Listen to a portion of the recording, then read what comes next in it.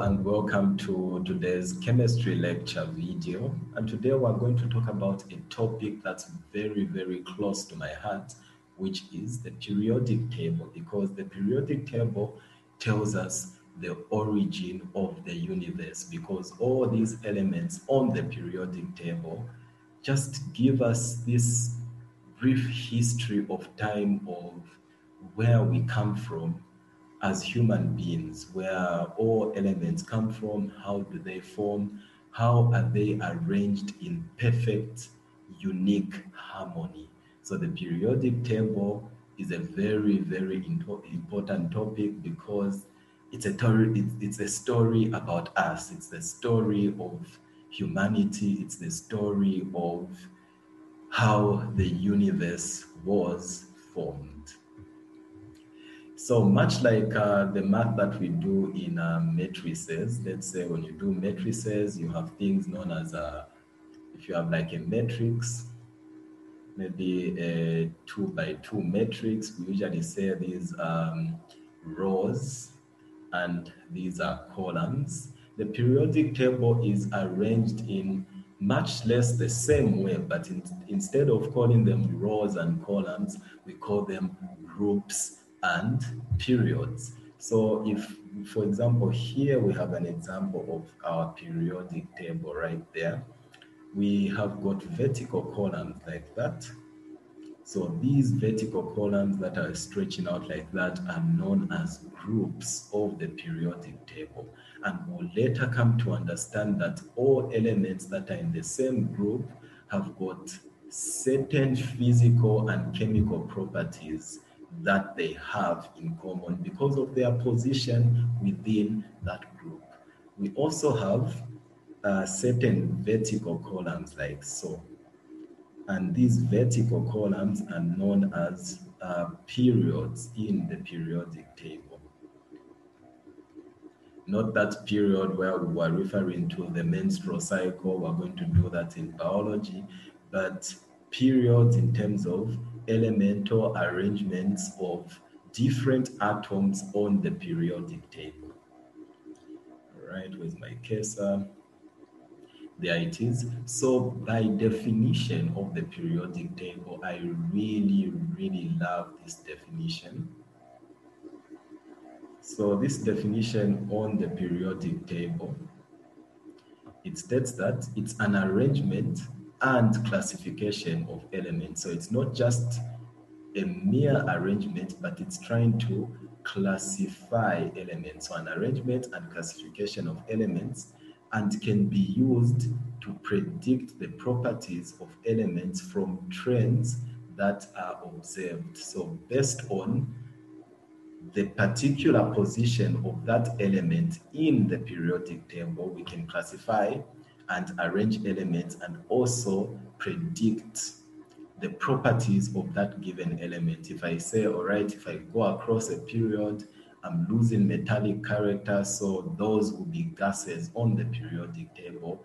These will be metals. Transitional metals have certain properties. So if I just spot an element, if someone tells me sodium or potassium, I'll be able to predict the physical and chemical properties of that element based on its position. And that's what's known as trends. A trend is an observable pattern that you can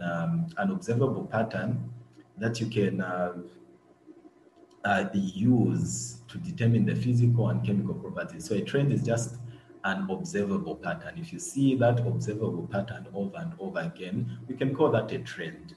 So if you see a question which says, what are some of the periodic trends of group 1 elements? Think about those observable things that you can find based on that element in that group. Is it boiling point?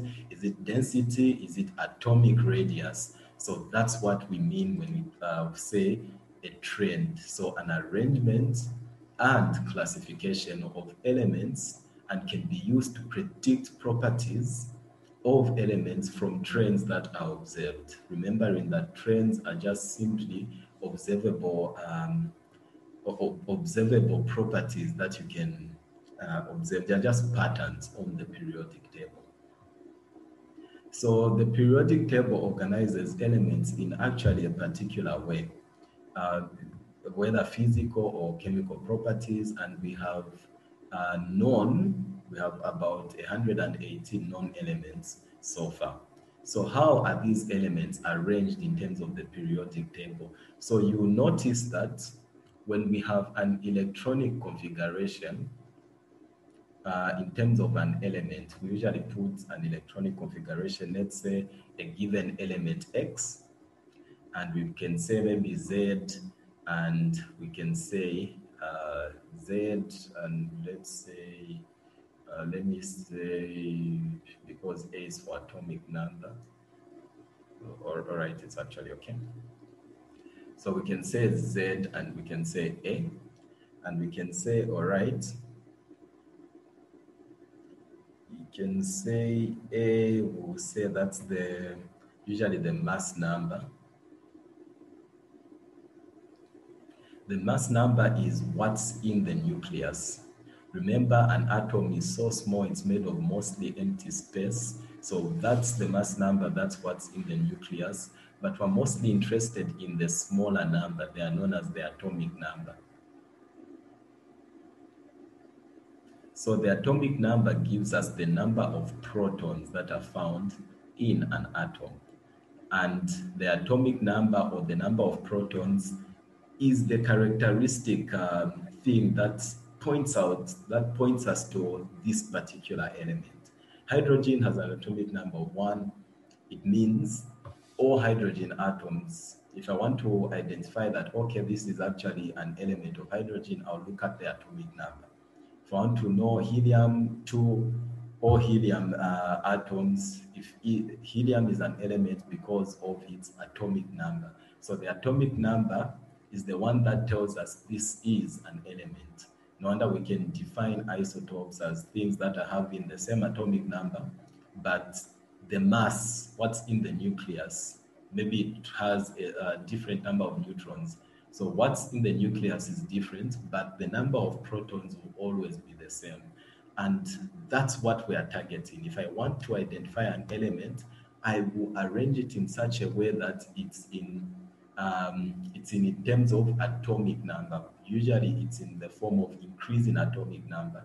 It's a trend on the periodic table that we're going to discuss. But I want you to know that from today onwards, what identifies an element as an element is the atomic number, or the number of protons inside the nucleus. Hope you're understanding. All right, I just told you about the arrangement, the groups and periods. So groups are your vertical columns.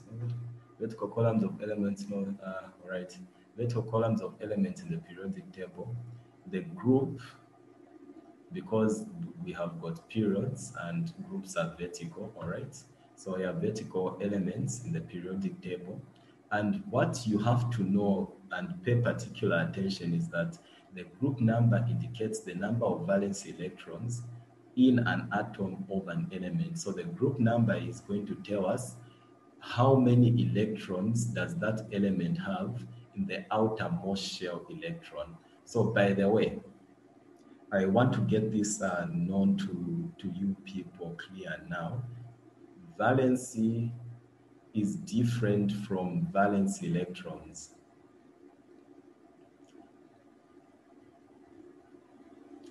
So please, the trend that's observed is that all elements in the same group have the same valence electrons. They have the same number of electrons in their outermost shell, but they don't necessarily have the same bonding power. The bonding power is going to differ because valency is the bonding ability. How many electrons do I have to gain or lose to have a stable octet configuration? That's what valency is. But valence electron indicates the number of electrons in the outermost shell.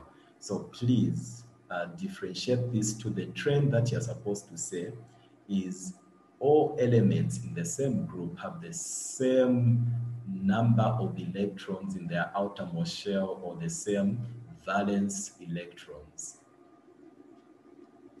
So these are just a few examples. So if you look at the electronic configuration, for the first three elements in group 1, we have the same number of electrons in the outermost shell. Let me use a brighter color, maybe purple. We have the same number of electrons in the outermost shell: lithium 2,1, sodium 28,1, potassium 2881. We're going to talk about how to write these electronic configurations in future lecture chemistry videos. If you look at group 2, beryllium, magnesium, and calcium, they all have 2 valence electrons in their outermost shell. And I also want you to notice that because they all have 2 valence electrons in their outermost shell, the type of ions that they form will be similar. They'll all have, if it's group 1, +1 charges, because metals tend to lose electrons. Same with group 2, it will have a +2. Group 7 elements are non-metals, so they'll gain electrons and have a negative charge. So they will all form ions that have got the same charge, either cations or anions. So the period is the horizontal row of elements in the periodic table.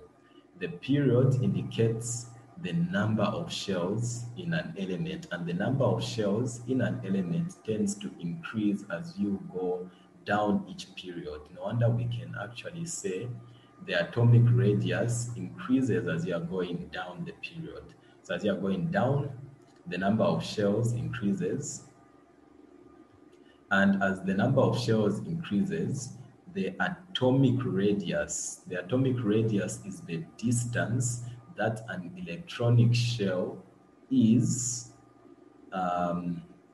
from the nucleus. So the distance, so that's the atomic nucleus there where the entire mass is.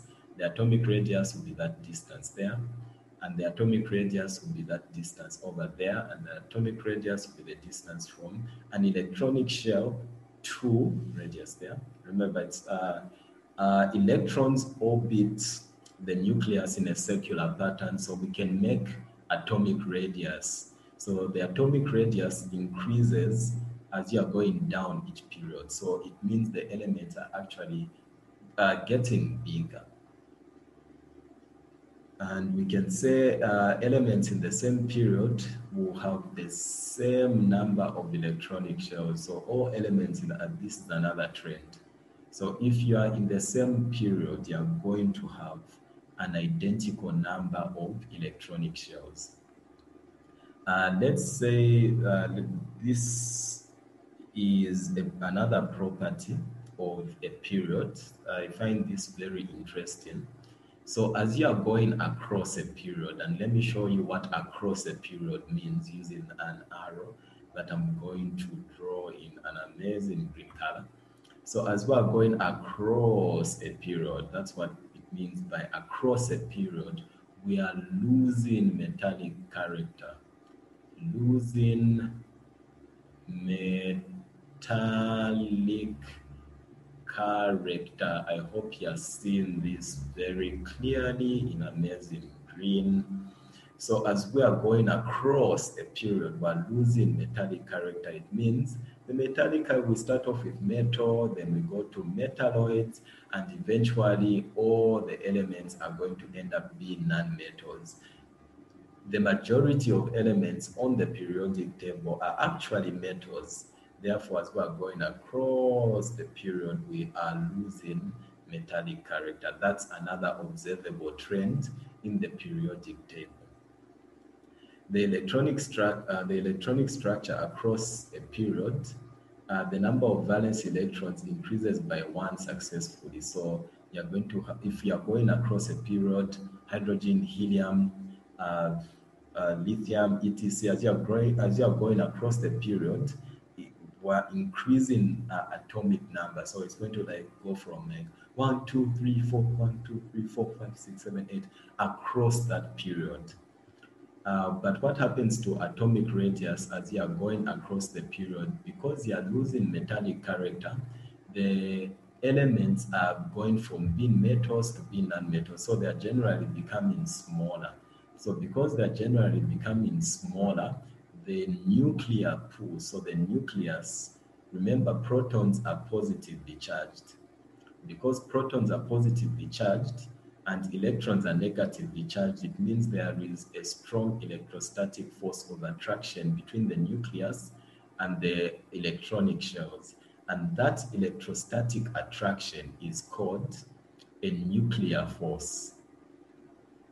A nuclear force. And because we have got a very strong nuclear force between the nucleus and the outermost shell electrons, the nuclear pool will be so small that the atoms themselves, the whole element, is going to start to shrink. So as you are going across the period, the nuclear force is becoming stronger, meaning the elements, meaning the atomic radius is going to start reducing in size. All right, so I've talked about metallic character. We're going from metals, non-metals, metals, metalloids, and then eventually non-metals. So you've seen that's across the period decrease in metallic character. All right, so we're going to talk about three types of trends in the periodic table that I want you to know.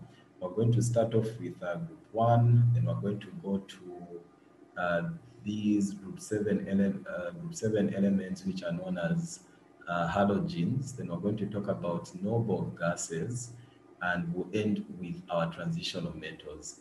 So let's start off with group 1. So these are known as alkaline metals because they are prone to oxidation. They are prone to oxidation, and an alkali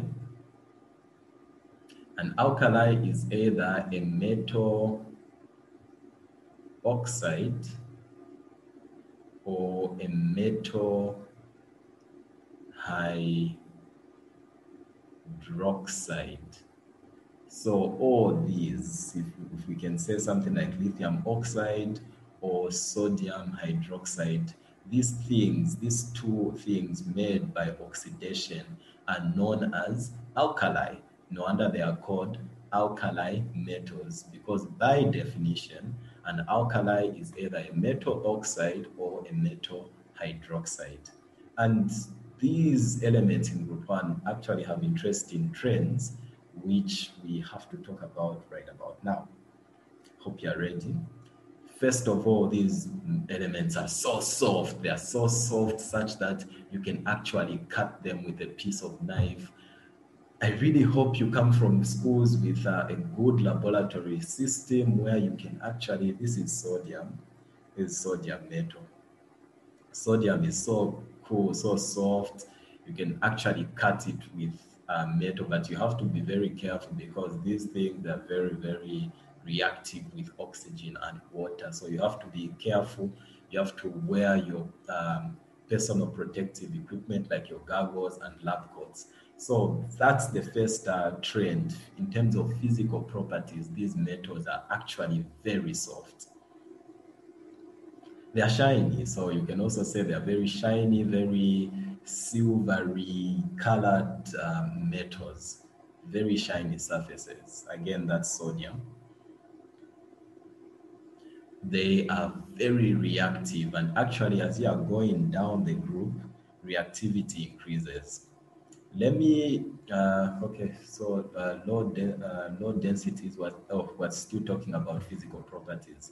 So they have got very low densities. Remember, density of water is around 1 gram per cubic centimeter. So most of these elements can actually float on water. So the first three elements, because they have got low densities, they can actually float on water. Again, that's sodium. Floating on water, but it's reacting explosively with water. So you are seeing all these fiery stuff happening there. So most of these, they have very low densities and very low melting points. If we were to talk about physical properties, there are low melting points, low boiling points. So low melting point, low boiling point, low densities. They are very soft and shiny elements. Let's talk about the fun stuff. So you've seen this as the sodium hydroxide there. No wonder they are called alkali. because they easily react with atmospheric oxygen. So alkali metals lower down in the group react explosively to oxygen. So I want to explain this clearly. Why as we are going down the group are things getting more reactive? Because you remember that nuclear force that I just told you about. A smaller element like that has a strong nuclear force. So the electrons are being held by this nuclear electrostatic attraction. So strong nuclear force. However, remember it's the electrons that usually react. Most of the times protons and neutrons do not react. But as you are going down, you're increasing the number of electronic shells. And this electron outside is like, oh, I'm far away from the nucleus. So I'm not experiencing a very strong force. I'm experiencing a weak nuclear force. So the electron will be like, woohoo, I'm gonna react. So because it's very far away from the nucleus, no wonder as you are going down the group, these metals start becoming very hyperreactive. So let's talk about the flame color test. So if you have a Bunsen burner and you have some powders crushed, because remember these metals are soft, so you can easily grind them up and make some form of powders. And if you sort of, this is a Bunsen burner. This is how a Bunsen burner looks like, and you can connect it to gas. So a gas supply, and boom, that's your flame there. So if you get your hand like that, let me draw some hand with some powder of lithium, or if you sprinkle some lithium powder there, the flame will be red. The flame will be red. The flame will be red.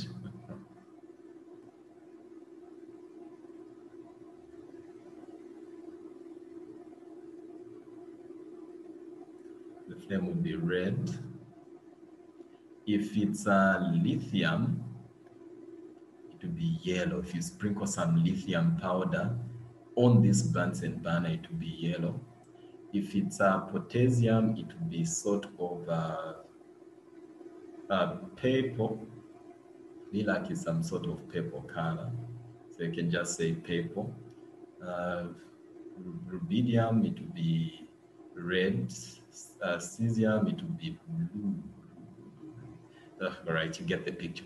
So know these color codes, because most of the times in your MCQs, they would usually ask you such question. If I get a lithium metal and I sprinkle some lithium powder on a Bunsen burner, what color am I going to have? It will be red. It will require a lot of visualization techniques and memorization techniques. So these are the reactions that I was saying. So lithium, it reacts quickly with water. Sodium, remember as you are going down the groups, the radius is getting bigger, meaning the electrons are sort of getting free to react now. So sodium, it reacts explosively. So it literally explodes when you react it with water.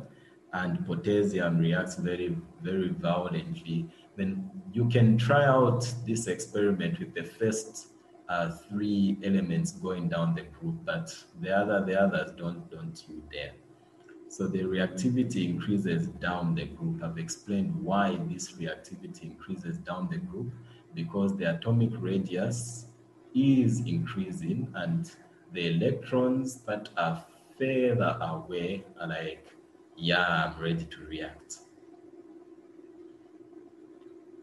So they form ionic compounds. If we talk about chemical bonding in a future lecture series, they tend to lose. So most of these form ionic bonds where the they can have the ability to bond with non-metals because they are metals themselves, and they are going to lose an electron for them to have a stable electronic configuration. So this right there is sodium chloride. So sodium, a metal, reacting with chlorine, a non-metal, to make sodium chloride.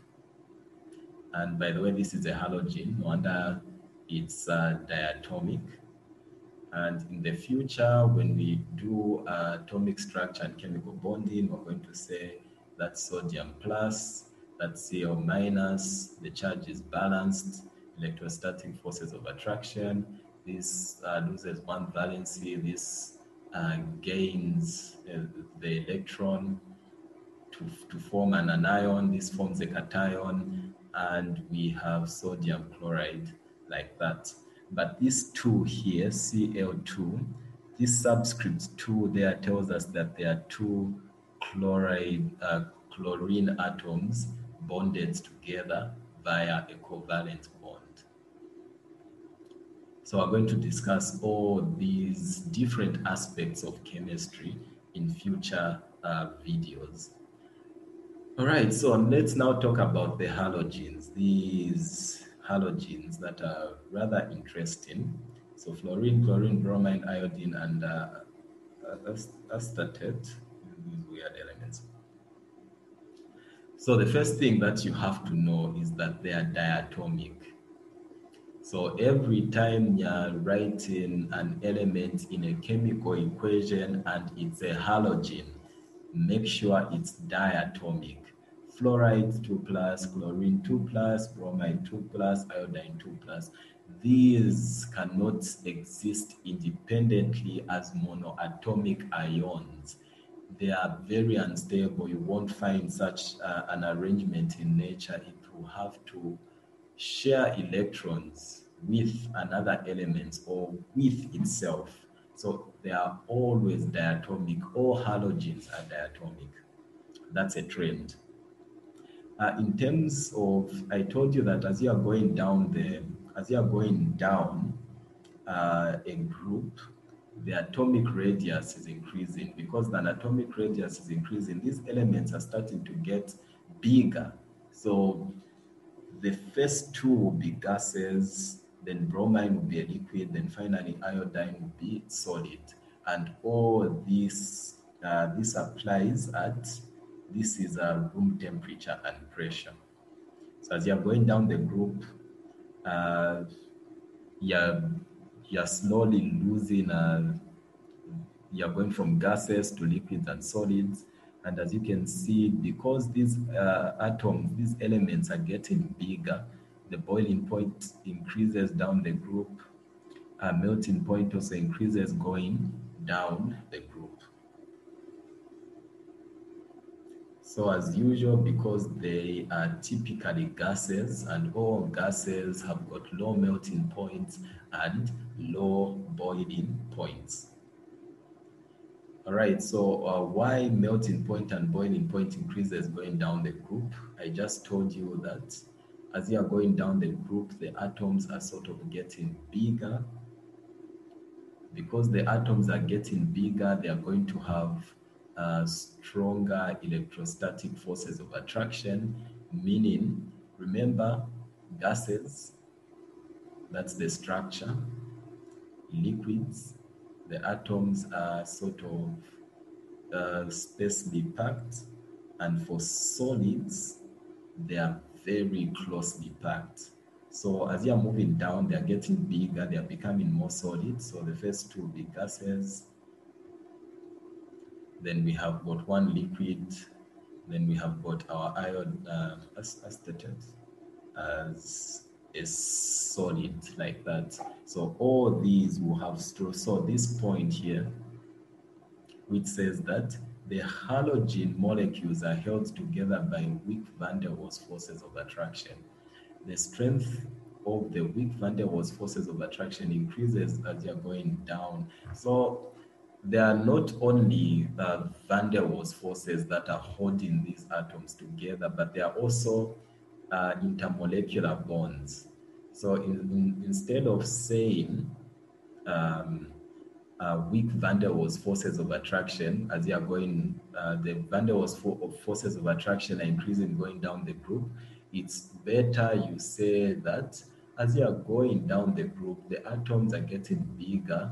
You're sort of going from gases to liquid and solid at room temperature and pressure, meaning you are increasing the intermolecular forces, and it will require more energy for you to break down these intermolecular forces. So if you don't want to use a fancy word like van der Waals forces, let's just say uh, intermolecular forces of attraction between individual atoms increases as you are going down the group.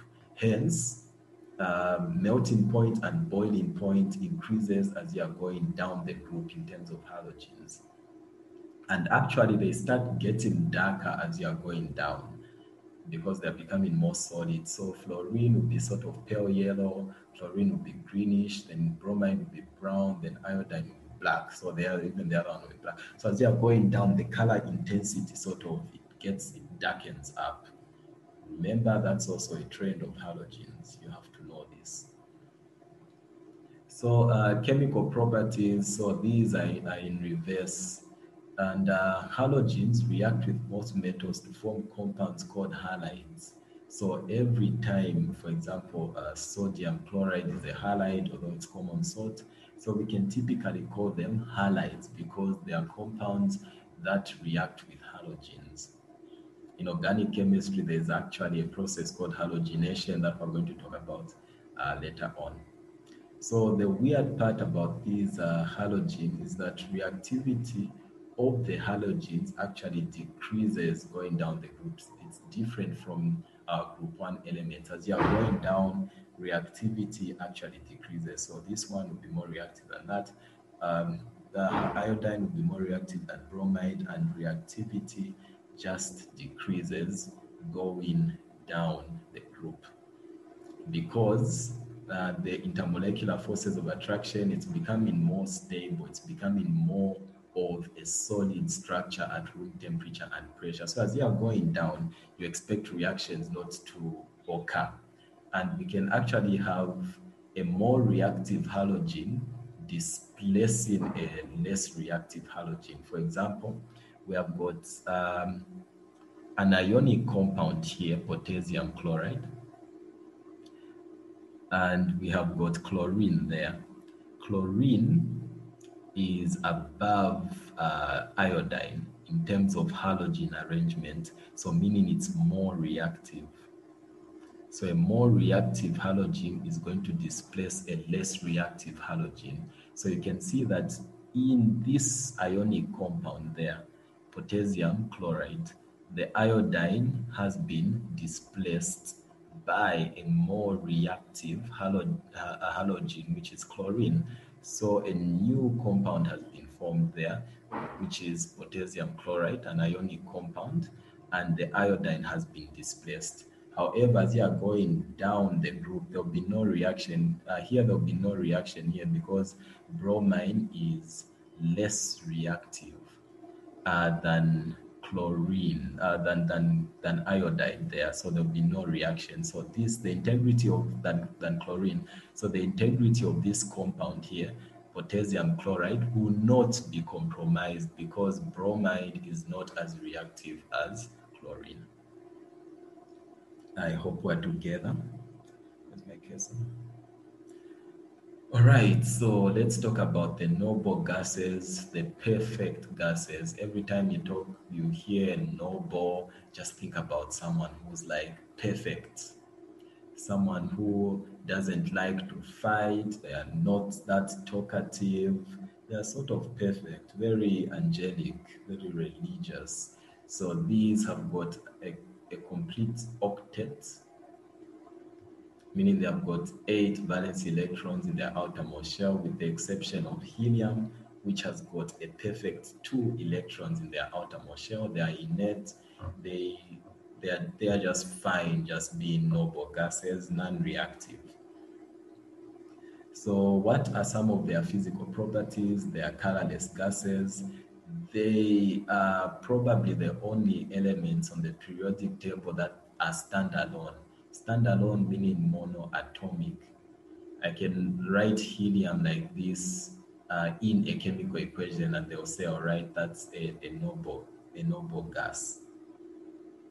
Or I can write argon like that in a chemical equation, and they'll say, all right, it's monoatomic, it's a noble gas. Very unreactive, very stable electronic configuration. They have got very low melting and boiling points as expected because they are gases. These are simple trends that you have to know, people, because what are some of the periodic trends given a specific group? You can say melting point, boiling point, low melting point, low melting point, low boiling point, non-reactive. These are very simple questions that will earn you marks in terms of your exam. So you have to also know some of the uses of these noble gases because they are innate. The most cool one is your neon light. So you know the shop is open, the shop is closed. You can use some of your neon lights for advertisements because each element, when you pass an element through an electric field, it's going to have some characteristic color or glow about it. So neon lights, you can use them in your advertisements. Argon can be used to fill these old-fashioned incandescent bulbs. Krypton in discharge tubes. That mostly these noble gases are used because they are mostly non-reactive. Transitional metals, very, very tough elements, transition elements. So they form this block over there in the periodic table, very popular block. Right? So that's the block periods 4, 5, 6, and 8, like 4, 5, 6, and 8. So that's the block of transitional elements. Physical properties, they are very shiny and silvery. Excellent electrical and thermal conductors. When you say thermal, it means heat. So they are good conductors of electricity and they are good conductors of heat. They are good conductors of electricity because they exist in a type of bonding called metallic bonding, where you are going to have things known as uh, de- delocalized electrons or free flowing electrons. So a metallic bond is going to be like a pool of positive charge, with like a sea of electrons. And these electrons are able to move around and they can just conduct electricity at will. So these elements are also very hard and strong. Because they are hard and strong, high density, they will all sink in water. You can heat them, they won't melt easily. You can boil them, they'll definitely not start boiling. So you can say they've got a high melting point, high boiling point. So people, these are very examinable questions that you have to know. All right, so this is what I was saying: high density, high melting point, high boiling point. You have to know their symbols because their symbols will be used for future redox reactions. Because they have got variable charges and variable oxidation states. So if you don't know how to write iron or magnesium or cobalt or nickel or copper, you will probably get a low grade in chemistry because you won't even know how to write the charge on these elements, much less the symbol. So know the symbol of these elements. Where are we? Page 40. So this is what I was saying. They have got variable valency and variable oxidation states. So sometimes iron can exist as ion 2 plus, ion 3 plus. No wonder they sometimes write ion like that, the 2 in chemical equations. or sometimes iron like that with a 3 in chemical equations, copper plus, copper 2 plus. That's what this statement is in terms of chemical properties. They have got variable valency and variable oxidation states. They're talking about these charges that exist in terms of transitional elements. All right, so catalytic properties, these in terms of things like the Haber process in manufacturing of ammonia, you can use these to speed up the rate of a chemical reaction. So they can also be used as catalysts. Sorry, oh, iron, my goodness, I forgot. So Haber process is manufacturing of iron. Oh, I was right. Manufacture of ammonia, and the catalyst is iron. In margarine production, you can use some nickel. Manufacture of nitric acid. So just know as a property, as a chemical property of transitional elements, is that they can be used as catalysts in various industrial processes. And they also form ions of variable colors. The most common one that you people might know is copper. Copper is usually blue. Iron has variable colors. Iron 2 plus is green. Iron 3 plus is yellow. So they form ions, cations, positively charged ions of variable colors. All right, so we've come to the end of this lecture. If you enjoyed this lecture, you can share this video with your friends. You can follow my YouTube channel. My contact details are over there in case you might need some personal one-to-one tuitions. You can call me, you can email me. We'll see you in the next lecture video. Bye for now.